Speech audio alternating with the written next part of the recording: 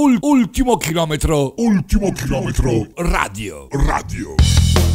Buongiorno, buon sabato, buon weekend, ben ritrovati su Ultimo Chilometro radioweb. 25 marzo, giornata splendida, sole primaverile, ci sono tutte le condizioni per ospitare al meglio il consigliere del nuovo team ciclistico categoria giovanissimi, Rocco la cioppa. Nuovo team dedicato al grande ciclista abruzzese Silvestro la cioppa, corridore di grande tecnica e qualità fine anni 50, inizio anni 60. Siamo alla vigilia di un grande appuntamento ciclistico, ma di questo ce ne parlerà il nostro ospite. Quando? Ma adesso! Ultimo chilometro.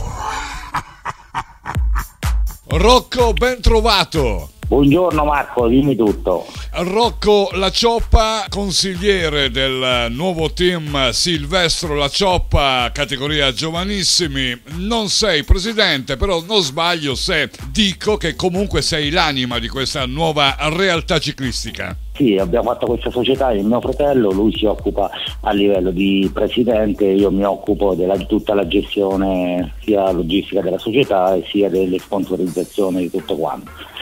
Mi interfaccio con gli allenatori e tutto quanto, con i ragazzi e tutto. Una bella realtà che sta crescendo piano piano e ci toglieremo a piccole soddisfazioni per far crescere i ragazzi in un ambiente sano.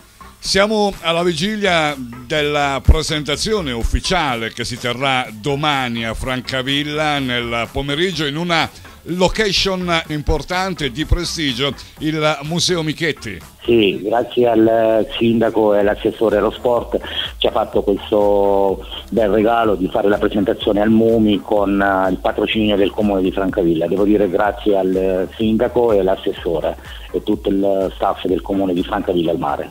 Di quanti ragazzi si compone il nuovo team ciclistico? Il team si compone di 12 ragazzi dalle categorie da G0 fino a G6.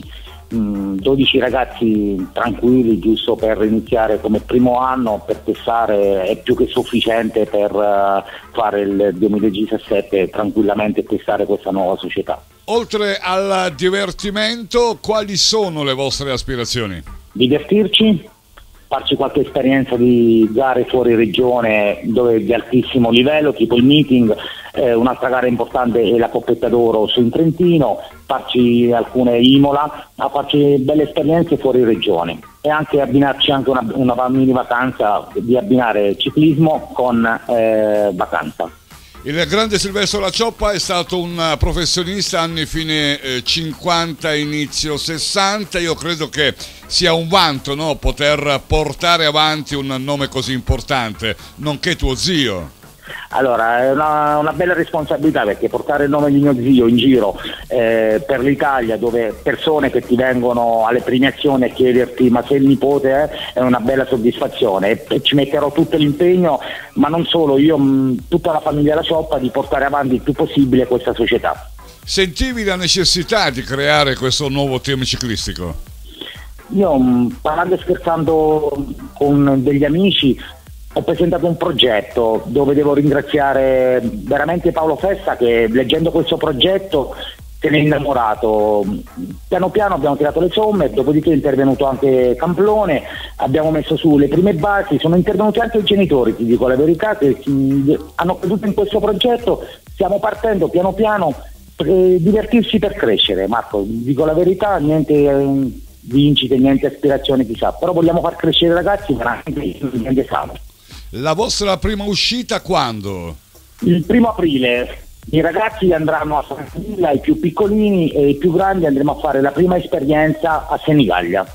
Quindi a breve ci sarà l'esordio ufficiale del nuovo team Silvestro la cioppa. Sì, anche se i miei figli, sia Aaron che Giada, già hanno testato su 2 gare a Roma le prime 2 uscite in mountain bike. Ricordo l'appuntamento di domani a che ora, scusami? Allora, vi aspetto tutti quanti domani alle ore 17 al MUMI di Francavilla al Mare. Vorrei ringraziare di nuovo l'amministrazione comunale di Francavilla al Mare e soprattutto a Paolo Fessa, veramente, che ci sta mettendo impegno, ma più che altro passione e cuore. Quindi un grande appuntamento, ci saranno tante persone, possiamo svelare che ci saranno anche dei video importanti che riguarderanno Silvestro la cioppa? Sì Marco, ecco, l'unica cosa che ho dimenticato, ti devo veramente dire grazie per quello che hai realizzato. Grazie veramente di cuore da tutta la famiglia La Cioppa. Grazie a voi. Sì. Spero che i video poi possano piacere, insomma, no? Poi quella è la più grande soddisfazione. Non è che piacerà, la cosa penso che farà uscire anche qualche lacrima. Addirittura, quindi commuoverà chi sarà presente. E allora Rocco, ovviamente da parte mia, da parte di Ultimo Chilometro, ma credo anche da parte degli amici appassionati di ciclismo, il più sincero in bocca al lupo per questa nuova avventura ciclistica 2017, un team dedicato al grande Silvestro la cioppa, che andremo quindi anche a ricordare nella giornata di domani in occasione di questa presentazione ufficiale. Tante belle cose a te, a tutti i componenti del team, ai ragazzi e ai genitori. Buona stagione 2017. Grazie Marco e buona giornata. Arrivederci. Ciao Marco. Ultimo chilometro radio.